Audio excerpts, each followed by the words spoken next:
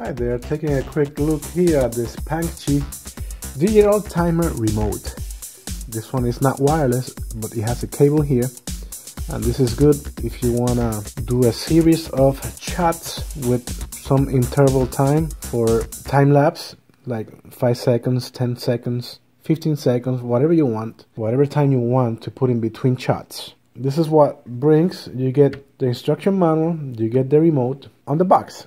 So let's take a closer look to the remote. So over here you get the cable, which is or 2.5 feet. You get over here shutter button, like the set key here. This is a 2 light. You get the display panel. This is good also if you want to just plug it in on the camera and you don't want any vibrations, and just shot right here, straight from here. If you don't want the camera to move at all and you have it on the stand, it will be perfect for doing like time lapse. Alright, so let me put the remote on this section here that says for remote, which is up here. This is for Canon. Let me put 2 batteries here. It takes only 2 AAAs.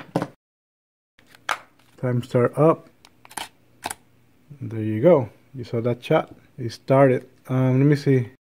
Alright, so over here we are in delay time. 5 seconds before it starts shooting, right? How long is exposure time? Intervals every 5 seconds, and number of shots 5. Let's see if that's gonna work. All right, so I think we are ready. Let's set 160, and I think it's exposed right. All right, let's start. 3, 2, 1. That's 1 shot right there. There you go, another shot. You go, 3 shots. So every 5 seconds it was taking a shot, right?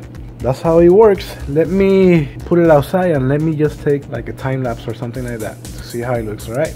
Hope you like my review. Can you press the helpful button on the bottom of this review? Can you find my channel on YouTube, Preliminary Films, and subscribe? I would gladly appreciate it. Thank you for watching.